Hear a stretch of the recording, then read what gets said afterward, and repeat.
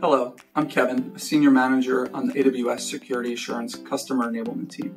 And hello, I'm Cheryl, a Senior Security Partner Strategist on the Security and Compliance Partner Team.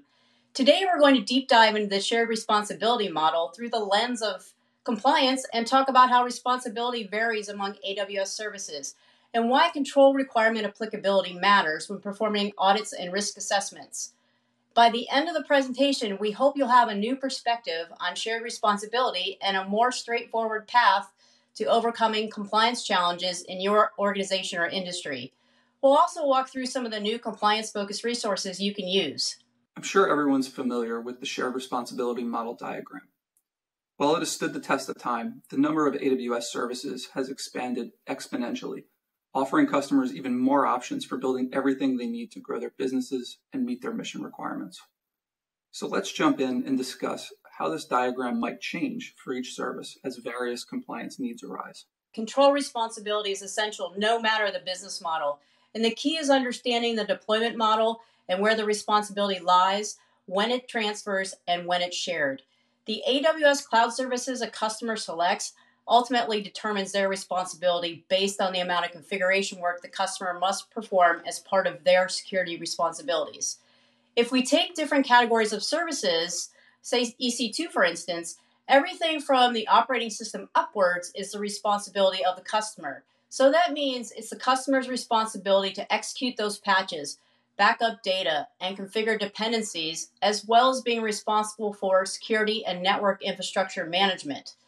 Then if we take RDS, so AWS handles the maintenance and patching of the operating system and database engine, then the customer controls the network access to the database instance by configuring those security groups, setting up database users and managing their permissions and compliance configuration settings, such as CIS benchmarks.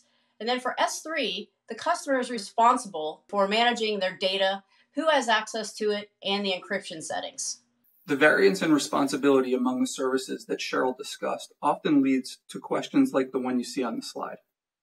Assessors must understand the scope of the environment, like how many accounts there are and which services are being used in each to develop evidence request lists where the shared responsibility challenges can occur.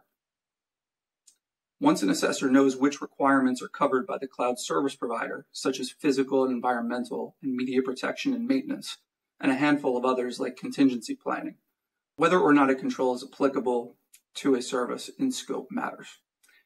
To address these challenges, we've been working on solutions that we'll discuss shortly, but first, let's step back and talk about how we got here.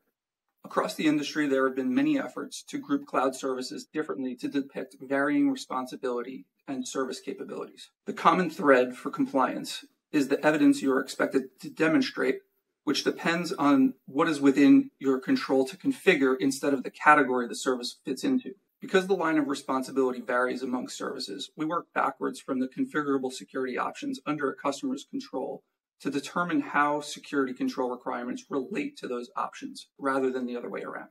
During a risk assessment or audit of your AWS workload, you can scope control requirements based on whether they apply to a given configurable service setting. We develop customer compliance guides to summarize best practices for securing a service based on the configuration options under customer control for that service and map these to security control requirements. These were first developed for the AWS FedRAMP program. The guides have been created based on our public user guides and security. And these quotes you see here are from real customers. So one is from an audit partner and one from a commercial customer. And we're learning that the guides are most helpful for teams that often work together closely, such as auditors and compliance teams that are responsible for gathering evidence and facilitating the assessment documentation. And then they map these to the related NIST controls. Here's an example of what a CCG looks like. Working backwards from the configurable options available to customers is an excerpt from what we call the Customer Compliance Guide. As you can see, we've summarized best practices from our S3 user guide and mapped the options that customers can choose from for the type of encryption and KMS key management choices they have. We then map this guidance to the related controls for each audit framework surrounding the topic encryption of data at rest. There are over 50 different customer activity topics that we choose from to determine if they apply to a service based on the security options customers can choose from. Going back to scoping and assessment, We remove control areas like physical and maintenance controls and organization-specific requirements like policies and human resources controls. This makes the guides lightweight and focused only on the customer activities within their ability to configure the particular service. CCGs serve as educational resources for pre-launch in AWS or before adopting new services into your account. They can also help you after you're up and running for your next assessment. Our customers have a wide range of experience in AWS, and some have robust risk assessment processes prior to adopting new AWS services.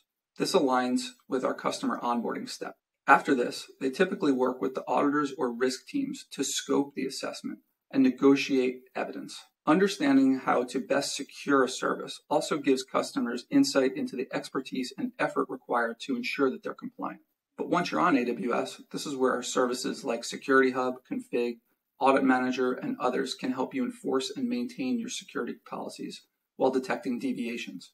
We're actively working with those teams and the folks building solutions to create a holistic offering that helps customers' security and compliance journey from conceptualization through implementation. Today we have 120 guides available to customers mapped to NIST 853, and we will roll out guides to AWS Artifact with additional control framework mappings later this year and into 2023.